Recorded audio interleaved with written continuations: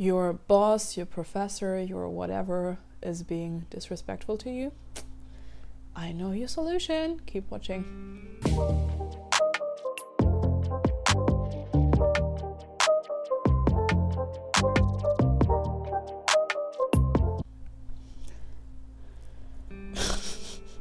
This just made its way to my tea. This is tea with Aysun, by the way. This is lamb sip with Aysun because I'm sick. And I'll try to keep this short. So, this week we had the experience to indulge with some new professors that may or may not have rubbed some of my cohorts and me in the wrong way. So let's talk about it. What happens if your parent, your grandma, your boss, your professor is talking to you in a disrespectful way? So, first of all, you don't need to earn respect. You're a human being. You should be respected for just showing up and being you. And especially when people don't call you by the name that you should be called. Especially, I'm talking to you foreigners like me. You have a name, and if you want to be called by your first name, say it.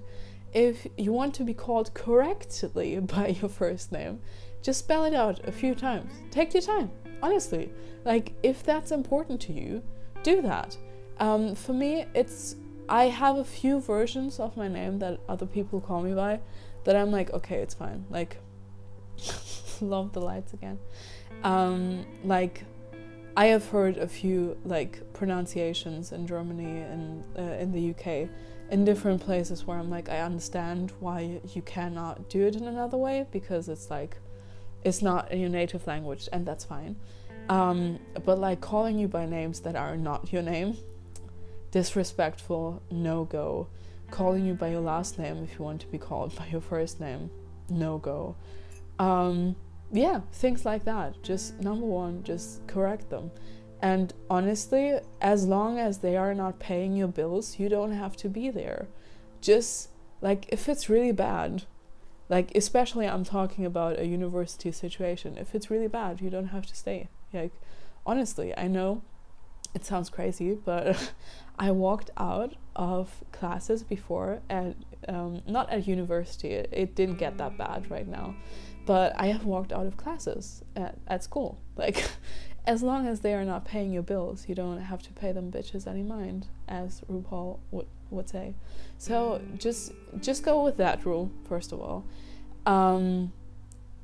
I think people that tick in that way respect people that draw boundaries. So if you're vocal about, no, I don't want this right now, then people will mostly be understanding in some way. I've made that experience, at least. You have to read the room and stuff as well for that, but I have said no to a few requests this week where I was like, no, I'm not doing that, because I feel like it's disrespectful towards other people. And if you say those things, you have to deal with the consequence of the other person maybe being yeah, no, okay, whatever, you still have to do it. You have to deal with the consequence of putting your foot down and being no, I'm not going to. And I have when it comes to, first of all, ethical journalism, I have a few points of no, I'm not going to do it. It's also while I had my internship, it's also how they taught me. They were yeah, if people higher up tell you to do some stuff that you're not comfortable with, just don't do it. Honestly, as long as you're studying, or as long as you're not actually struggling to pay rent or whatever, you don't have to do shit that other people tell you to. And I respect my elders. I respect the people that have more experience than me, but I do have values and ethics that I go by, especially in my industry. That's key, because your word and your reputation is what you go by. So I feel honestly, if you if you are a person that is trying to get into the industry, just sit down and ask yourself what your morals are. I will not annoy someone that just lost someone, for example. Like, this is just a made up example.